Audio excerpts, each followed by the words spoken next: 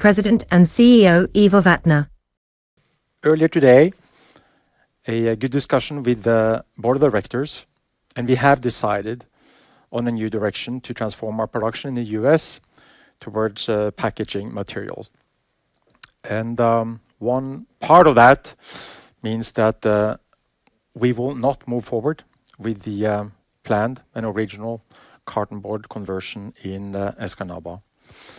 And let me just pause there for a second and give some perspective, because we have worked long and hard over the past 18 months to find a solution. I think you heard me repeatedly talking about this over the past quarterly calls. And we have reviewed many different scopes. We looked at different ways of getting this together, but also reusing a bigger part of the existing assets. We also looked at the different ways of how we can phase this out over different period of time.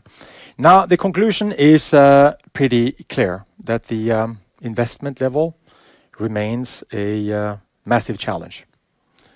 And I can say that the investment level needed, they are much, much higher versus our ingoing projections. It's very reasonable to assume that this grant or the discussions we've had in Michigan State is off the table. We are very thankful for all of the support and all of the let's call it very, very good discussions we've had with Michigan State over the years. But I think the base assumption is that this is off the table with our new plan. Just checking. Thank you very much.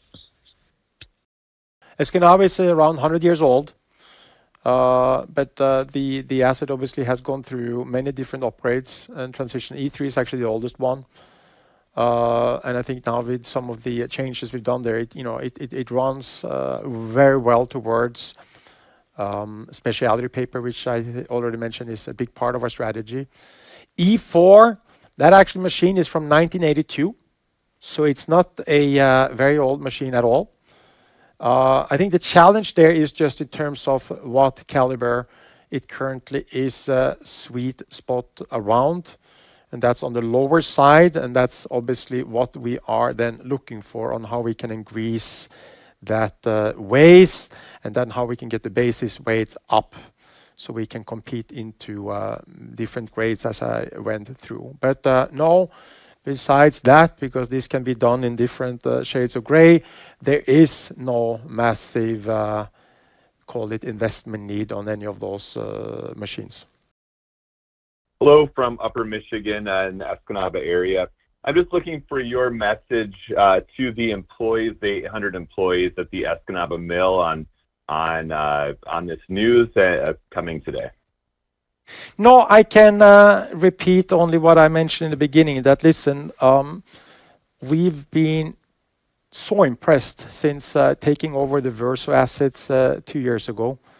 And in many ways, it has exceeded our expectations so many manners. And I already mentioned how I felt the cultural fit from day one was hand in a glove. And you look in terms of what competitiveness those assets are, and what results we've been able to produce has just been mind-boggling, if I'm honest, in not a very easy market context. I understand it's a big piece of news today, and I can also say that we are more committed than ever to stay and remain in North America. This is, I also mentioned this in the beginning, a big part of what Billerud would look like. It's at this stage unthinkable to view Billerud in the future without North America. We have a new plan now, and we will change the direction. I'm very confident that this will be a very good play for both the company and also for the Escanaba Mill. We saw layoffs last September, some temporary layoffs. Do we see those possible in 2024? No, I think that program we did was on a global scale. And it impacted all of our mills.